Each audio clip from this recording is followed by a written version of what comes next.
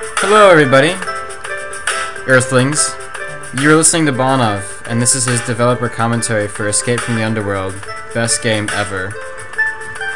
So I'm just gonna jump right into it here, because the game jumps right into it.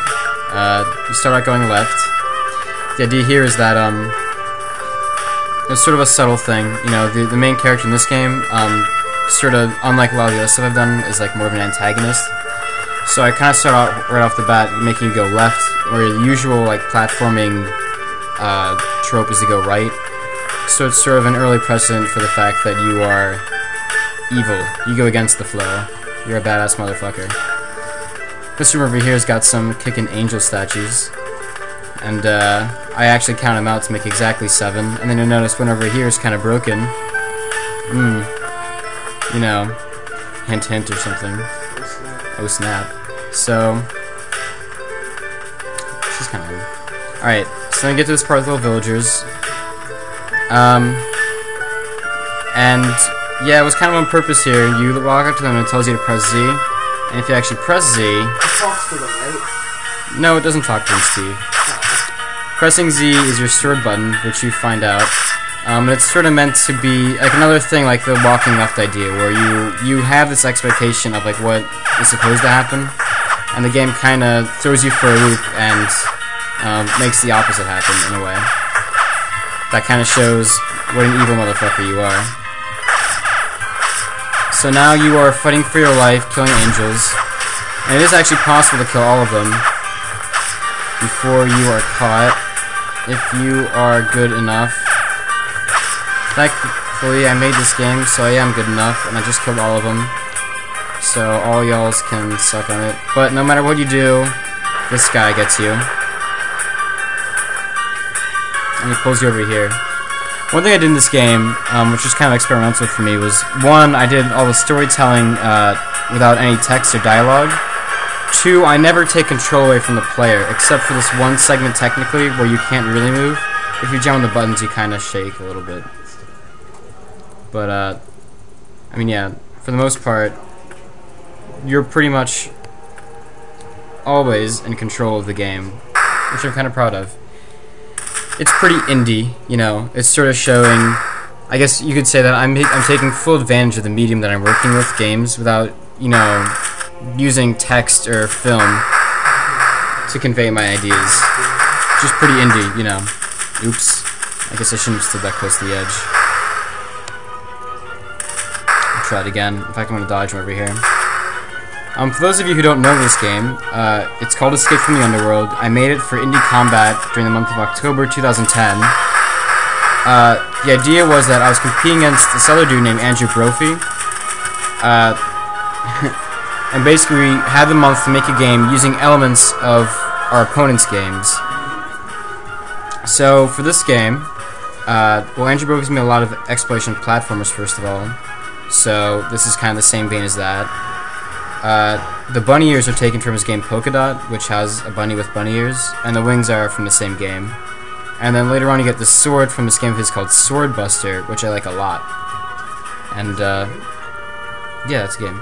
Well, actually, like, when Andrew first challenged me in Indie Kombat, my original idea was that you would, like a game where you had the sword from Sword Buster and you could fly around. But instead of being like an arcade, like high score game, it was like an exploration sort of thing where you could like fly in and clear a room full of enemies with your sword, and it was awesome. So that was kind of the basic idea, and that's where this started off as. Yes. But then I kind of grew like this whole like mythology around it, where you have like this angel guy, you start with your powers, then you lose them. It's kind of...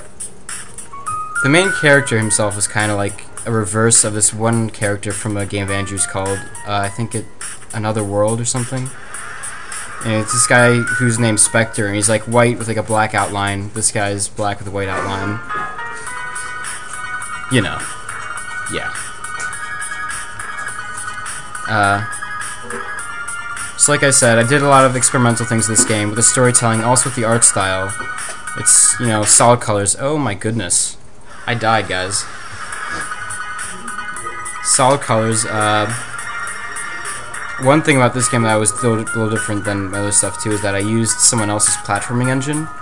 I didn't want to like spend too much time. I should be paying attention to my playing. I didn't want to spend too much time like programming the basic platforming stuff because I only had a month to work on it. So I went to one of my favorite games, Spelunky, looked up the platforming engine that Derek you used for that, and basically used it for myself. And when I started playing out the features, and I was pretty impressed with some of the stuff. I mean, they had like this like really good like collision detection with slopes and stuff.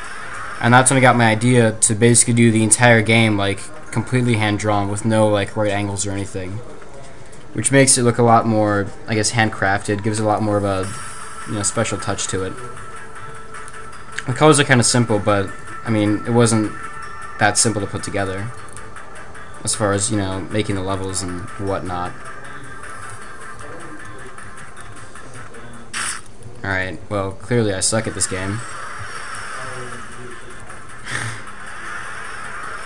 It starts off pretty hard. The idea is that, I mean, you start off with a lot of your powers, and then when they're taken away from you, you really go like all the way down the ladder, bottom of the rung. You have nothing.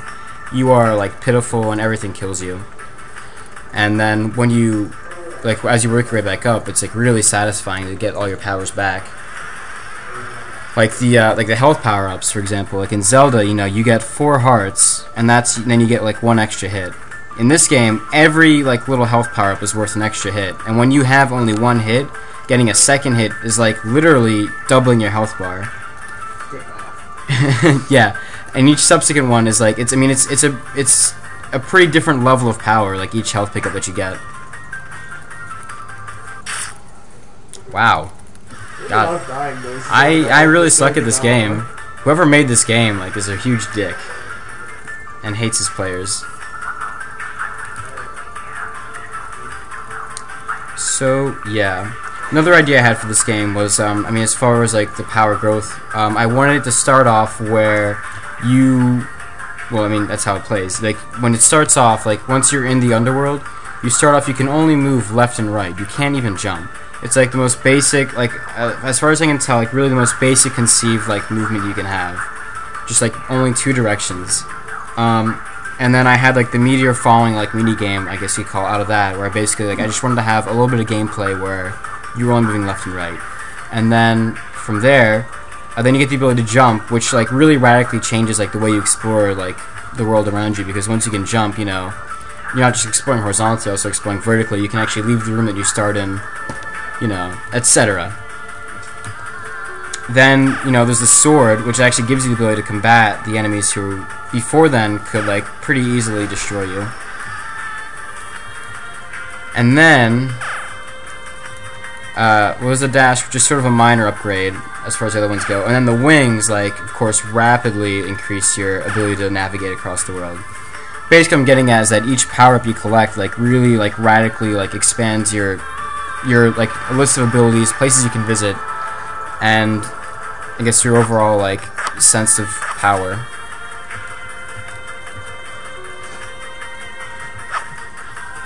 So yeah, kind of like my little take on the Metroidvania formula.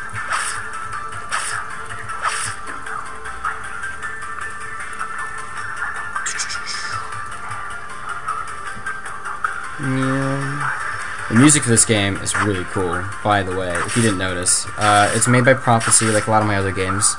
And I think I've probably told this story before, but my relationship with Prophecy is kind of an interesting one. I mean, I met him a few years ago. He made a really cool video game remix that I liked, and I emailed him about it. And then I got him to send me some music files, and since then, basically, like, he's never composed music specifically for my game. But he's like, he could basically composes on his own as a hobby, and then he'll give me the music that he's made, and I find a way to use it. Which is part of the reason why I think it comes out so well, because he's not making music to fit my idea, he's making music for himself. So it's a lot more personal to him, I think. So these files that I used for this game, these songs, I'd had for a couple years, some of them, or some even more than that. But the main idea here, the reason why I picked the songs that I did was that there's sort of this motif of like these creepy female vocals that's in every song that I used here. which I think go really well with like the game's feel.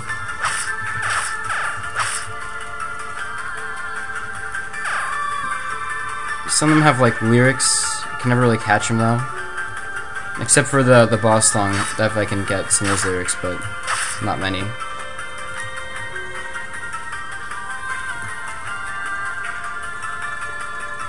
Another thing that really influenced me making this game was this it's this really popular webcomic right now called Homestuck, which I've been reading a lot lately. Most of my friends are. I'm getting people into it. It's kind of a big thing. There's this character in there called Jack Noir. He's kind of the main bad guy, and like he has like a similar appearance to like the main character in this game.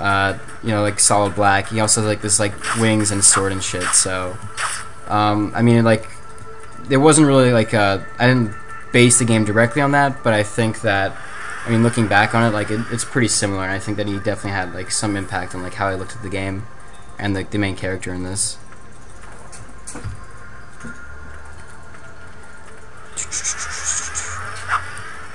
Health pickups. Traveling through. Yes? What do you want? Okay.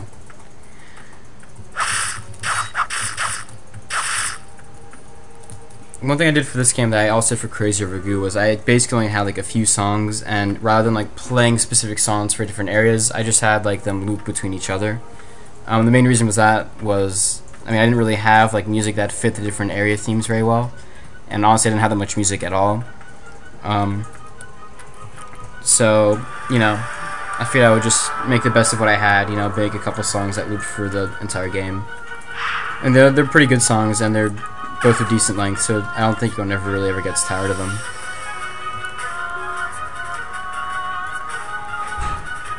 Plus, to me, it also sort of works with the whole like theme of, I guess, like a exploration sort of thing, where there's no like set music for each area. What you hear in each area kind of depends on like when you get there, which doesn't seem like a really like player customized thing, but it's sort of just showing, I guess, that the game is, that there's variability here, that it's not always like you're not really getting, not all of what you hear and see is like my vision and what I decided would be like playing at that time. I don't know if that makes sense to anyone besides me, but it makes sense to me. So all y'alls can suck it. You know, another thing about this game is that I made it in a month, which is kind of crazy when you think about it, because it's pretty big. I mean, I'm proud of it, okay? So, you know, some people think it's not that great. I'm pretty happy with how it came out. This song in particular that's playing right now, I actually, when I was working on Cowboy Kill with Andrew, I had this song as like the temp for like our Halloween. I guess, alright, in Cowboy Kill, there's like a few different like themed worlds. There's like a samurai world, a robot world, and like a Halloween world, and then like a fantasy world. So this was like the placeholder music for the Halloween world, and the fact that I use it here in the game, that like supposed to using elements from his games, is sort of vaguely meaningful.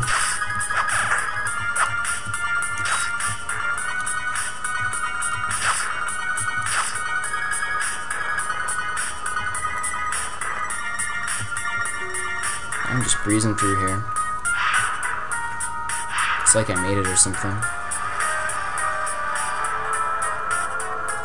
In case it wasn't clear, I'm not really going for all the health pickups or anything, just sort of picking up the stuff that's immediately available.